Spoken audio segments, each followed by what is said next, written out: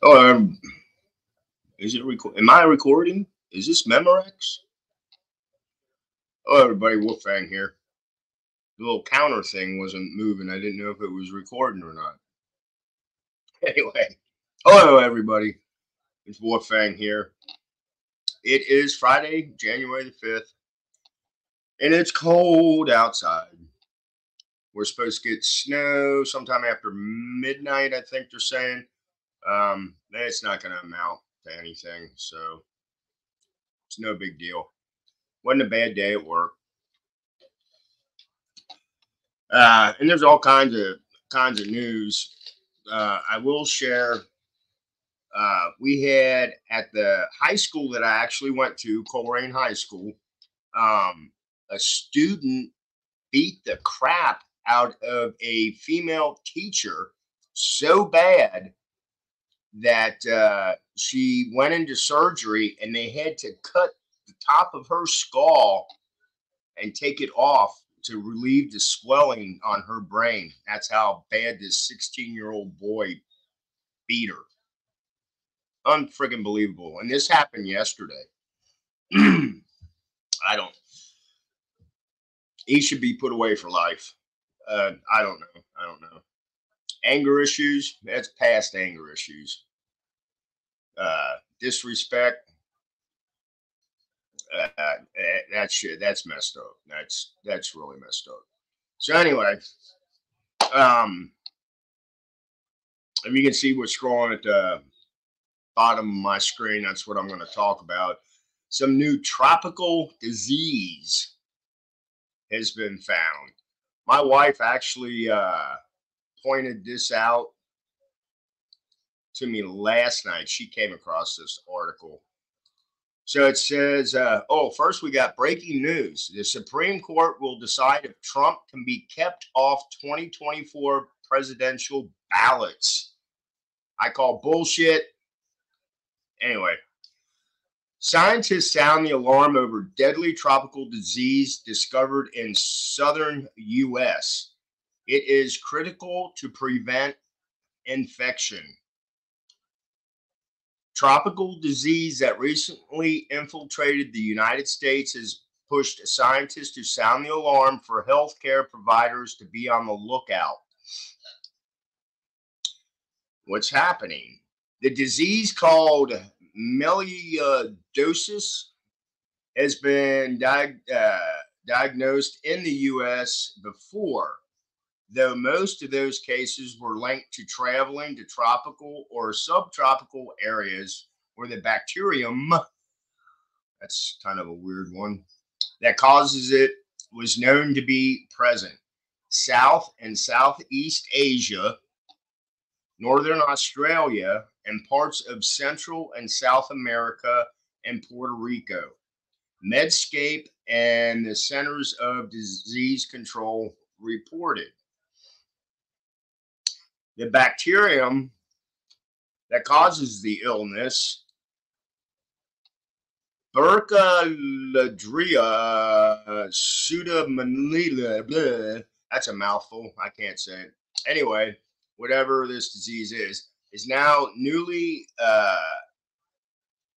endemic to the southern continental U.S., as reported by Medscape and CDC in April of 2023. Residents in Gulf Coast states should be aware that the disease may be present in their environments because up to 9 out of every 10 people who get it die. Wow, that's okay. Worldwide without treatment, per the CDC, and is still fatal to 2 out of 10 with the best medical care. A January 2023 case marked the third diagnosis in Mississippi since 2020, according to Medscape and CDC. The first two cases were likely precipitated by contact with the bacterium in the soil around people's homes. And this disease, I'm not going to try and say it again, and it says can also be present in water, according to the Mississippi State Department of Health. Symptoms of the melioidosis include fever, joint pain, and headaches, and the disease can lead to pneumonia, abscesses, and blood infections. Hmm. Why is this concerning? The development could be at least in part a result of rising global temperatures. Here we go again with that kills me. According to a paper in Current Opinion in Infectious Diseases, climate change could directly impact on the distribution of B, the melioidosis, whatever it is. Boy, they sure do like to use that climate change word a lot. As human produced heat trapping gases envelop Earth, regions once free of certain bacteria and infection parasites may no longer be safe. In 2014, a Central Texas 3-year-old was diagnosed with another rare tropical disease, and I'm not going to try and say it. Oh, come on, I'll try. Leishmaniasis. A more common example of this phenomena of disease expanding its range is the increasing spread of West Nile virus. And what's being done? It is critical to prevent infection through the feet and lower legs after flooding or storms. The department advises Gulf coasters, especially those with chronic illnesses such as diabetes, chronic kidney disease, chronic lung disease, or excessive alcohol use, to avoid contact with soil or muddy water, especially after heavy rains.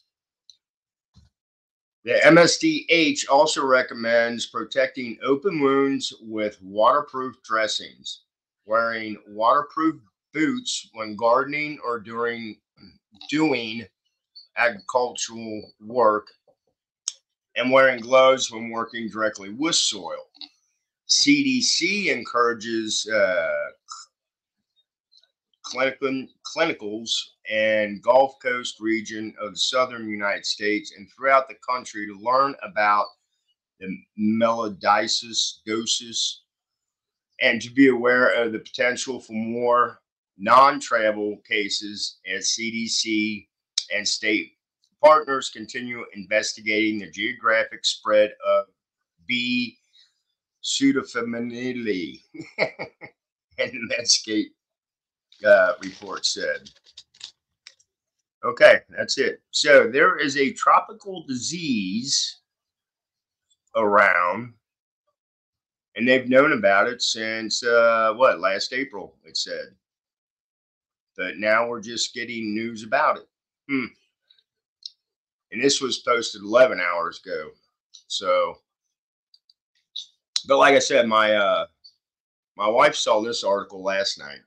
I was like, okay, I'll look into it. And I came home from work, and it's like, it's kind of interesting. But here's a question for you: all of the people that are coming into the United States illegally, how many of them have different types of diseases we don't know about?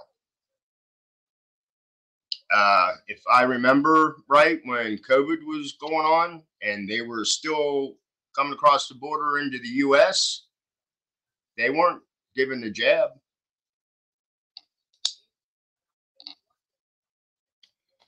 As far as we know, maybe a few. I don't know. I wasn't there, so I can't say.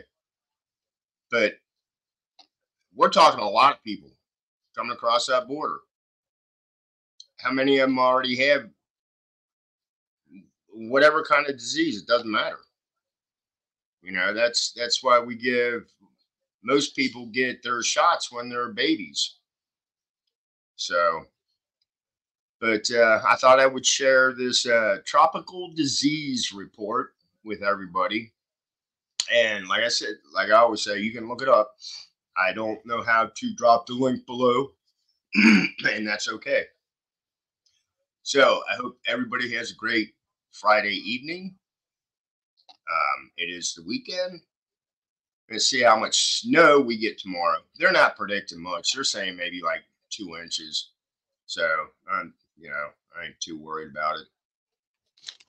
Plus, the ground's not cold enough for it to stick that long. So, anyway, this is Wolfang. Everybody have a great Friday evening. Blessed be. Stay safe, and I will chat with you all later.